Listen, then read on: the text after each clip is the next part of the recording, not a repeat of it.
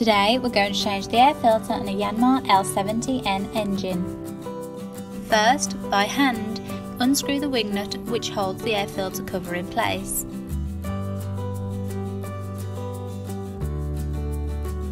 Once that's done, you can now remove the air filter from the machine.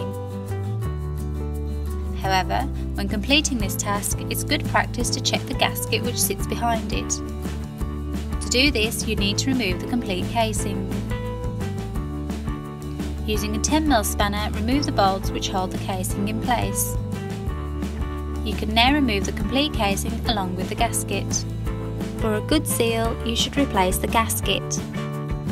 Now seat the gasket correctly and push it onto the machine. Once that's done, you can place the casing back on, ensuring it's the correct way around. Secure the 4 bolts back into place using the spanner.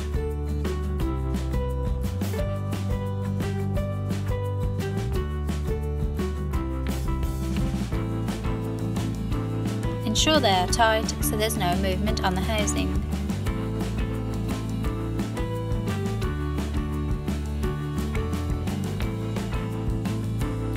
Check the air filter for any damage or wear. It's important this component remains clean. Replace the air filter if necessary. To fix the air filter back in, simply push and slide it onto the metal threaded bar. Finally, place the cover back over the air filter and fix on with the wing nut.